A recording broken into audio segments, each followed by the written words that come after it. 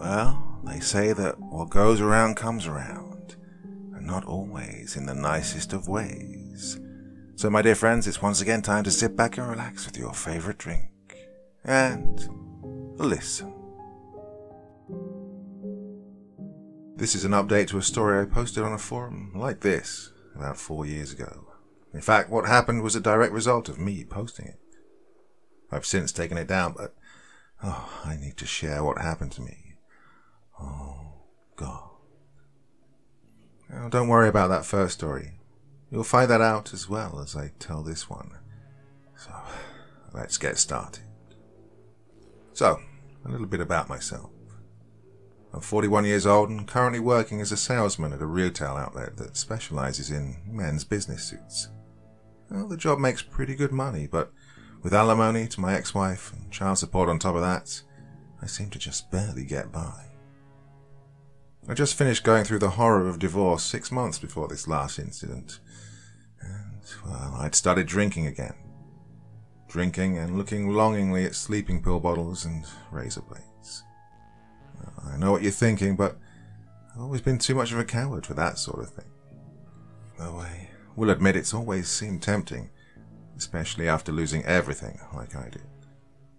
Anyway, as you can imagine, I was feeling pretty low for a few weeks, so I was quite pleasantly surprised when this elegant, beautiful woman, about my age, came into the store and began to show me some interest. She was tall and slim, wearing a charcoal jacket and skirt combo. Her hair discreetly dyed bronze amber, and had a very unassuming smile, not too blemished by laugh lines or crow's feet. I admit, I'd noticed her before she approached me. I spotted her the moment she entered through the door. She seemed kind of familiar, but I wasn't going to tell her that. That's got to be the most obvious non-pickup line in the world, telling a strange woman she looks familiar. Anyway, she walked up to me with this coy smile, just showing a glimpse of perfect white teeth, and said, "You probably think I'm in the wrong store." I gave a little giggle, cleared my throat and said, "Oh, I'm sorry." "This is a men's clothing store, obviously," she elaborated. Her eyes were deep brown, almost black, and they were lively and active, looking up into mine. "Well, ma'am," I said, "we do have some pantsuits and some jackets for ladies, if you'd like me to show you." "Ma'am," she remarked playfully, "do I really look that old to you?" I chuckled nervously, breaking eye contact with her and clearing my throat again. God, I must have seemed like a schoolboy, for Christ's sake. I then told her, not at all, that she didn't look old, but I just wanted to be respectful. Her smile widened, her long purple fingernails fidgeting with her purse strap. "Well," she said in a soft voice, "I'm actually here to find a suit for my son. He wants a tuxedo for prom." I furrowed my brow. This was the dead of winter. Proms aren't usually held until June or late May at the earliest. "I know," she said, reading my look. "His school is impossible. Well, they want to hold it early so that the students don't get too distracted from their studies. My son's also too busy playing his computer games to go get a suit himself, so, well, he's too embarrassed to come with me. So here I am."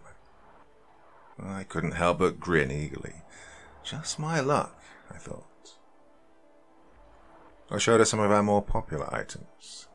She told me her son's size, and together we found something she thought he'd like.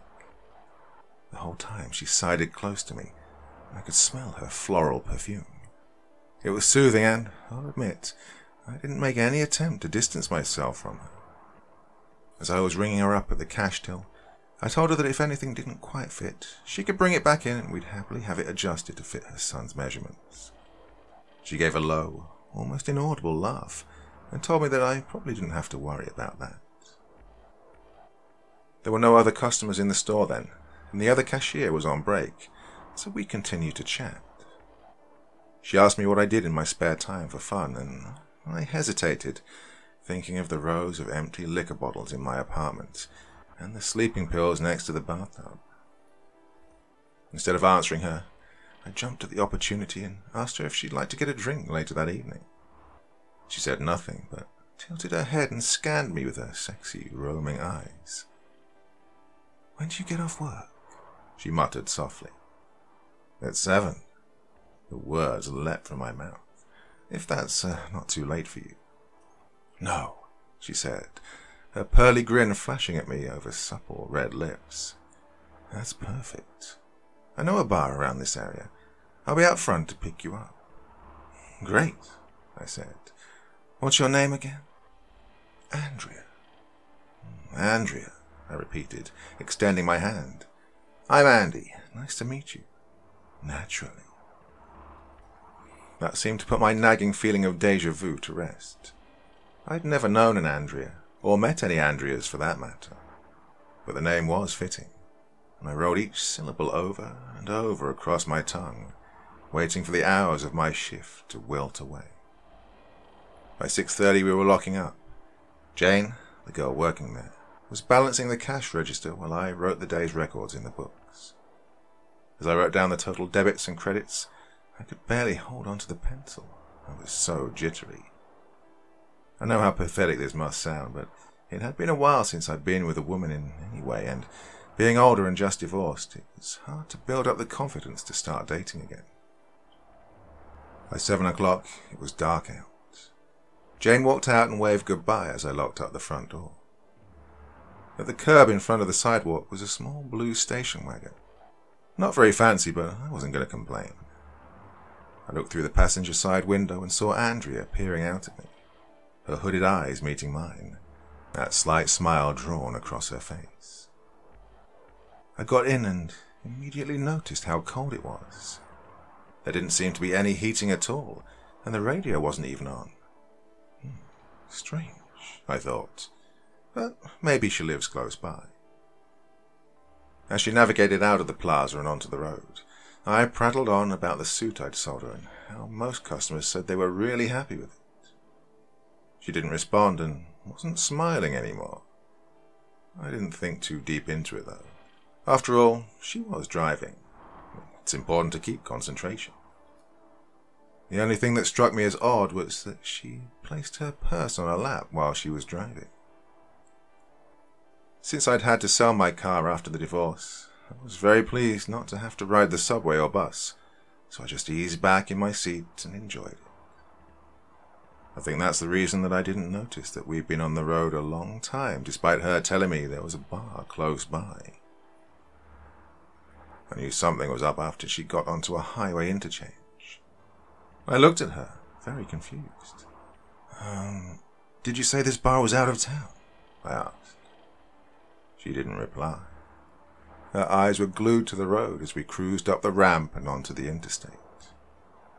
By now I was really getting nervous. I noticed she took her left hand from the steering wheel and began reaching inside her purse. "You really don't remember me," she said, her voice just louder than the car engine. I giggled a bit, but I didn't find this funny at all. I don't know," I stammered, looking at her. "You do look familiar, but I know I've never met an Andrea before." I looked down at her lap, into her now open purse, and felt my heart freeze in my chest. The taped handle held in her delicate fingers was a snub-nosed revolver. I squirmed in my seat, as if I was going to fly out from the window, the seatbelt digging into my neck. What the hell are you doing?" I shouted between panted breaths. The gun was now out and pointed at me. "You probably don't know any Andrea," she said coldly, her voice empty, vacant. "But you might remember Alicia Moretto." Probably from the panic I felt staring down the barrel of that gun, the name didn't ring any bells. And then she looked at me, those bedroom eyes now burning like hot coals. "Open the glove box," she muttered in a staid voice. "What?" I asked. "Open the glove box," she screamed. I shuddered from the sharp change in her voice. I did as I was told. Gingerly, I stretched my shaking hand and pushed the lock button. The compartment door fell open and out spilled what had to be hundreds of pages of paper. They were all lying at my feet. She peered down in a quick glance and instructed me to read the staple pages printed on red paper. I picked them up and immediately recognized what it was. My post of my stalker story to an internet forum for true horror stories. I then figured out who she was. Alicia Moretto, the mentally disturbed girl who'd stalked me at my workplace and at my home years ago when I was in my late teens. I pleaded with her, and she just hollered at me to read it, her eyes back on the road but the revolver still trained on me. I did as she said. It was all there, my words. How she'd come into the coffee shop where I worked, how her hair was constantly tangled and greasy, how her clothes were always in tatters, how she always smelled of BO and Vaseline. Oh, it was all there. How she'd come in every morning, how she knew my schedule and when my shift was. How my co-workers had told me that she'd sometimes come in on my days off and ask where I was. How one night I'd found her waiting for me in my house. I tried to swallow, but I couldn't. I was trembling and the printed out pages fell from my weak hands involuntarily. She peered over at me. I could see her from the corner of my eyes, and told me to pick up the next set of papers. The one printed on grey pages. I begged her again to just let me go, and she screamed for me to read it. I picked them up, not recognizing any of the writing on it. Then I realized that these were the comments people had written on my post of the story. Comments like, "What a crazy bitch," or "I would have been so freaked out by that cow," or "I'd have still hit it though, LOL.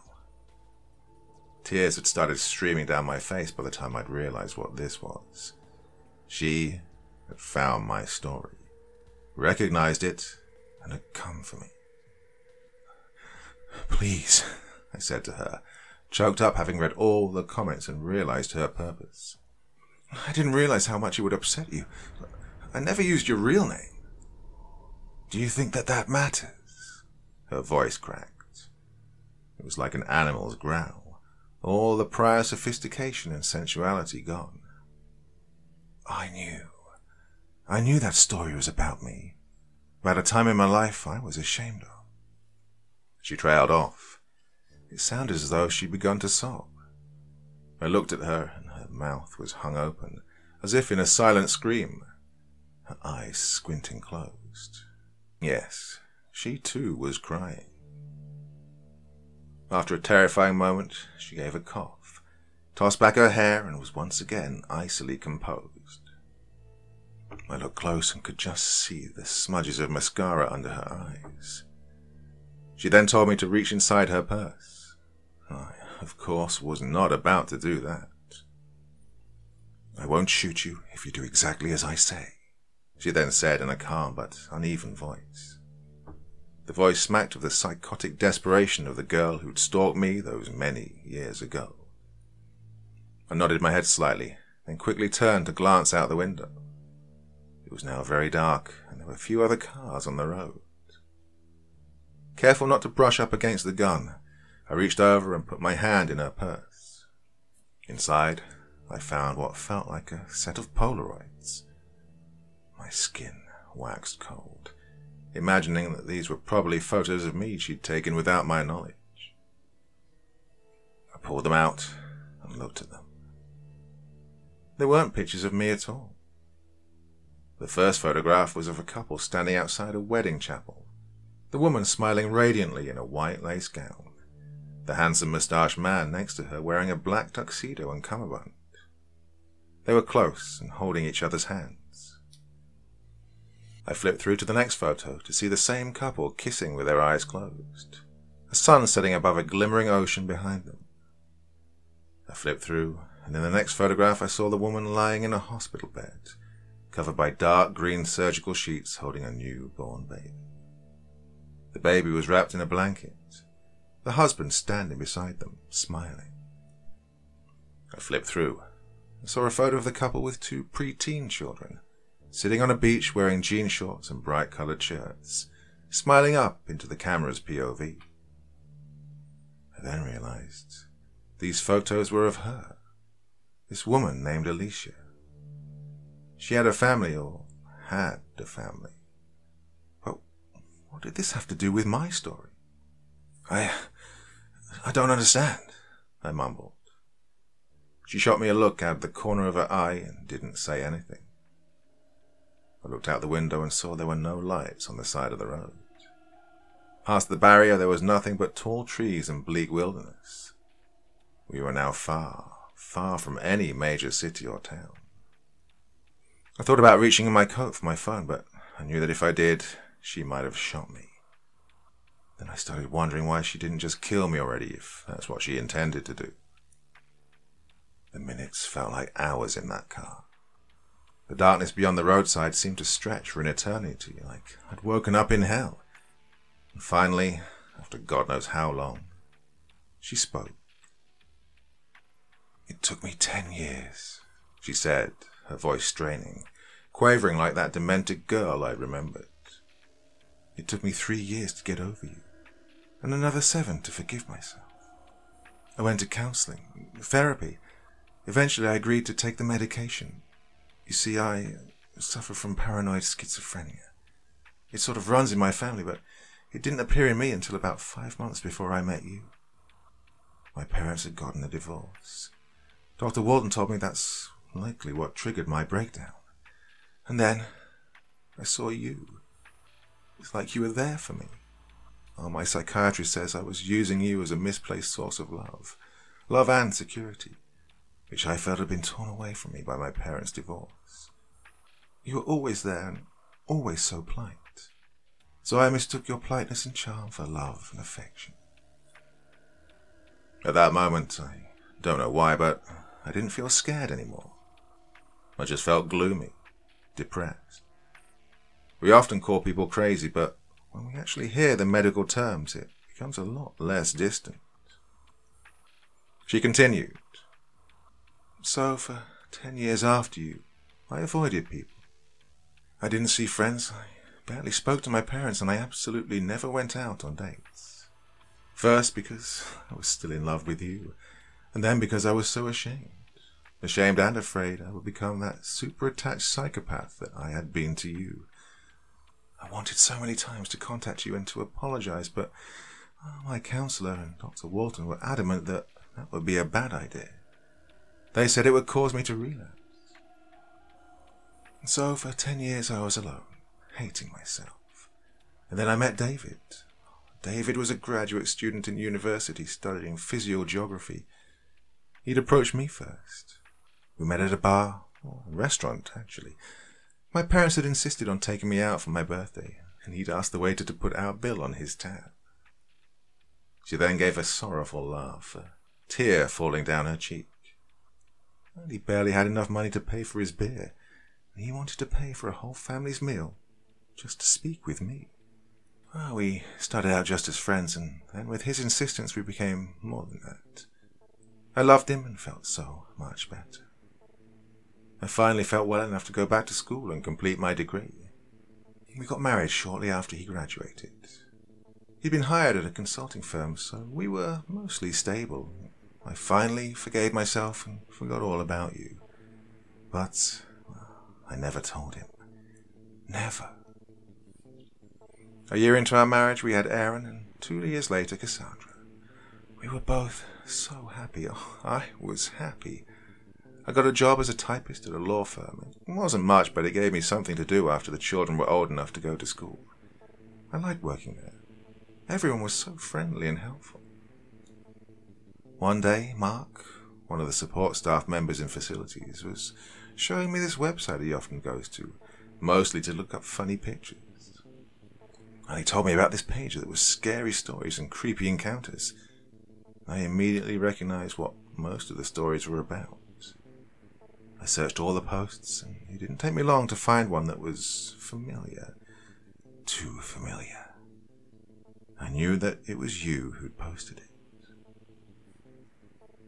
She then stopped and let out a heavy sigh, her moist eyes rolling up and looking long at the car roof. It was as though she couldn't believe she was actually telling me this. Her voice had stopped sounding like a nervous psychotic, and more like that of a sobbing, distraught woman. The gloom lingered thick inside the car, over both of us. Well, after that, my paranoia and anxiety spiked, she continued. I tried to fight it by upping the dose of my medication, but that didn't work. Pretty soon I just stopped, since they only seemed to make me drowsy. She then gave another humorous little laugh, as though she caught herself in a lie. You know, I thought it was because David had seen the post that he left me and why I couldn't even get joint custody of the children, but that's not true. The truth is, seeing your post made me act erratically. I started throwing fits, fighting with him for no reason, shouting at the children and beating them over things that weren't their fault. I'd stopped sleeping at night, believing the next-door neighbors were spying on us and plotting to come in and steal everything.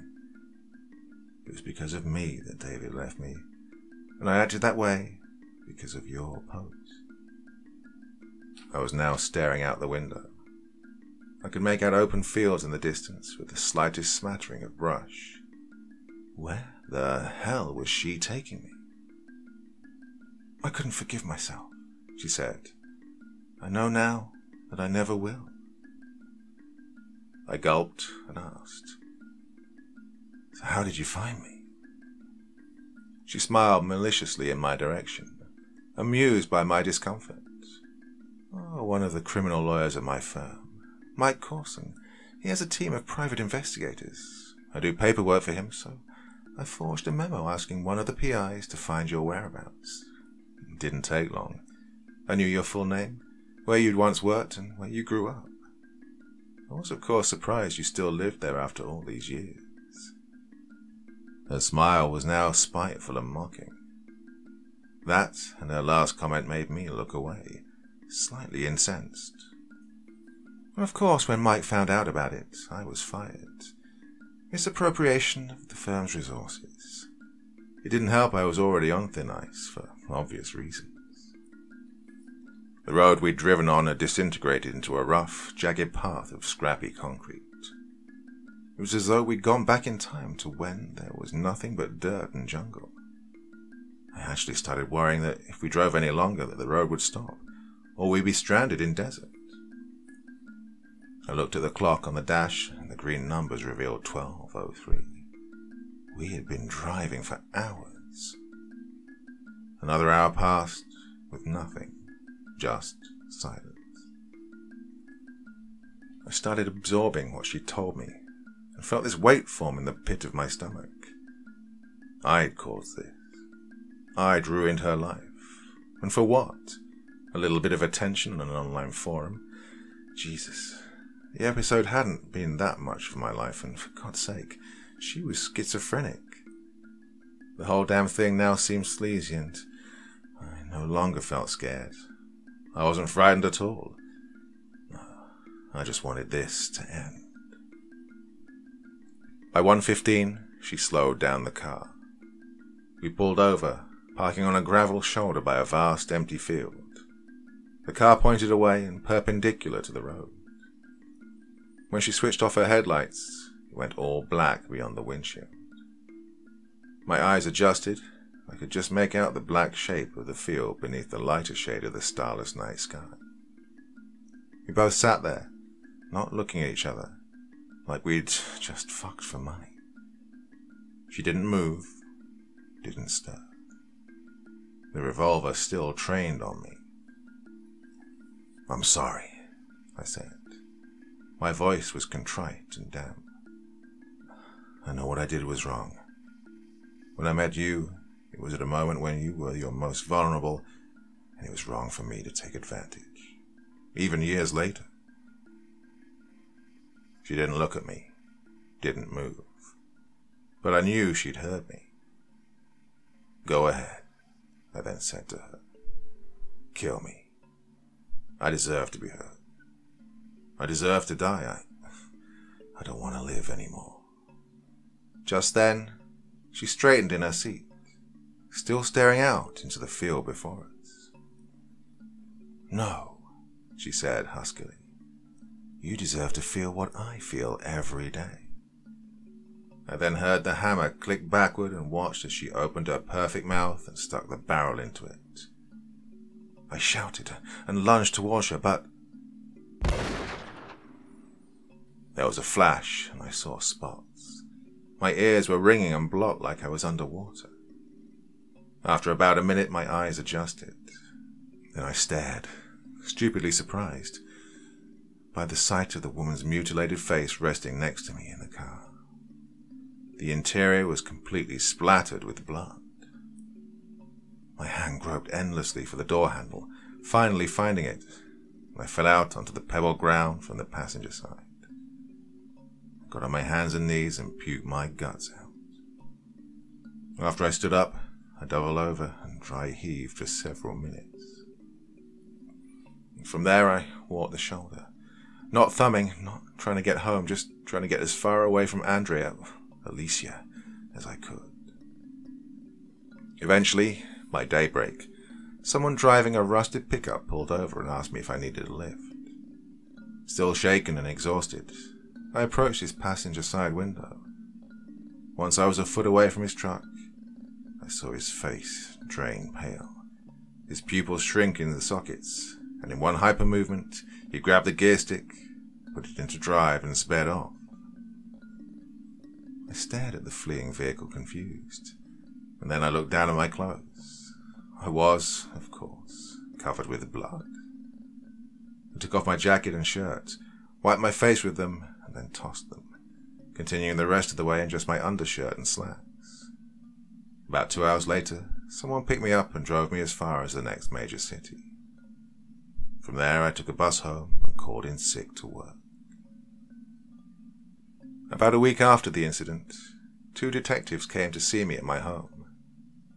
They asked me about my relationship to the deceased, Alicia Moreto Libman, and I told them the whole story.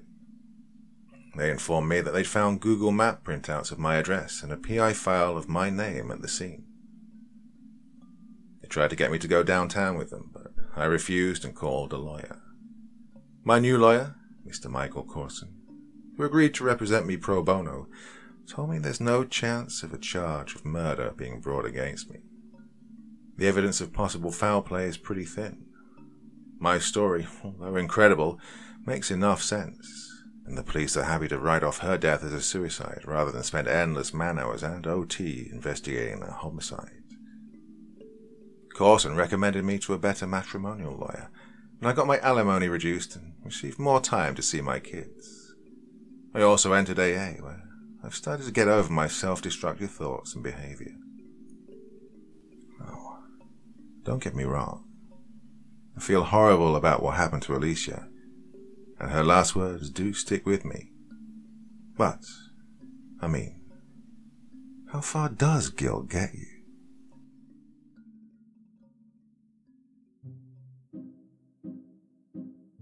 So, oh my dear, what a hell of a story that was. Makes you think, doesn't it? All of your actions do indeed have consequences, so think through everything you do very, very carefully. Now, if you're a regular listener to the channel, you might recognize a theme there that was similar to one that I did about a month ago in a story called My Girlfriend is Ruining My Life. Now, if you haven't heard that one, it's definitely worth a listen, and I've linked to it at the end of this video, so go and check that one out. It's an hour-long story, and it really is freaky, and you'll see the connection between that and this.